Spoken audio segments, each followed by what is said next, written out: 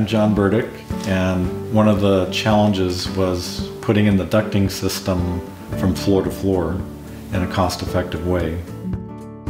Initially, we were looking at multiple zones. With the amount of ductwork that it was going to take, we just couldn't find a good resolution to where to put all the ductwork, and it would drop ceilings and soffits. I didn't want any soffits in our new design because of our 10-foot ceilings would really stand out.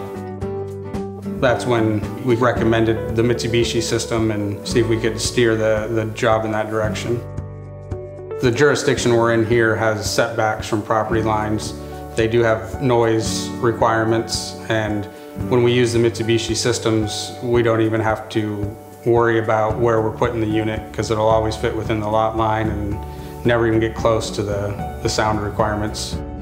I hardly even know they're running when we operate them. When people come to visit our home, they don't even notice them until we point them out. But it's nice not having ducts in all the rooms. We like the option of not heating areas that we're not living in. One of the big reasons we thought Mitsubishi would fit well in the house is the open floor plan.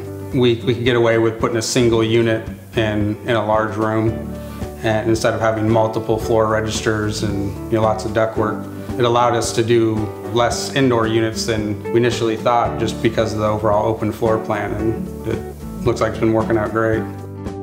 Our electrical bill from these units is running $14 a month, which is unheard of for this size house. And it's been a great system, more efficient than anything I've ever seen or had in my prior homes.